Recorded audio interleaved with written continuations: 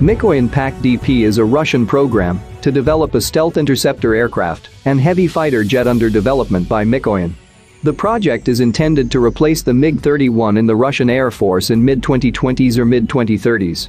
It is often referenced as MiG-41 because its project code is IS.41, but its official designation has never been given, as Russian planes only get their official designation when they are about to enter service.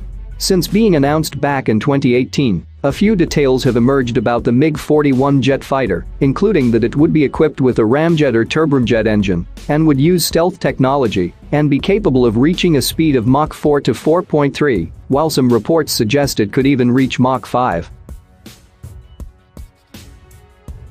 As an interceptor, its primary mission was rumored to offset future reconnaissance aircraft currently being developed by the United States of America and China.